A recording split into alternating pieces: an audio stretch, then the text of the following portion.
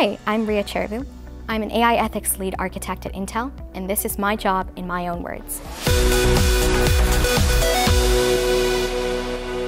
As part of my role, I'm responsible for tackling three primary categories.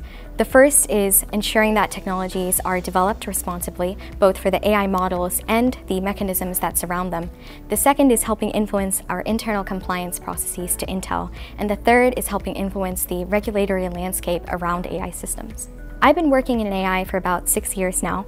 I started my initial foray into the field when I was 11 and getting my undergraduate degree in computer science, where I studied a lot of key concepts around big data systems, computational neuroscience, philosophy, and AI. I joined Intel formally as an intern when I was 14 and started to work on exciting applications around deep learning and reinforcement learning.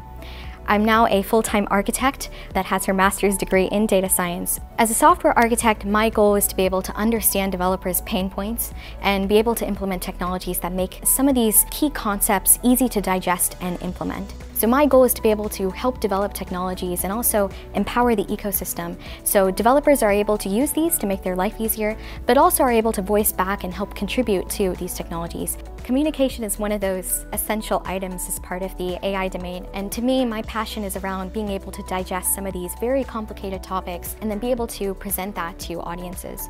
One of the coolest things about my job is being able to identify and dive deeper into very challenging problems around AI systems. Collaboratively, we can start to solve some of these key problems, tapping into the expertise of some amazing perspectives around the world, and be able to identify how can we best prepare, design, and implement AI to improve quality of life. And that's what I do for Intel.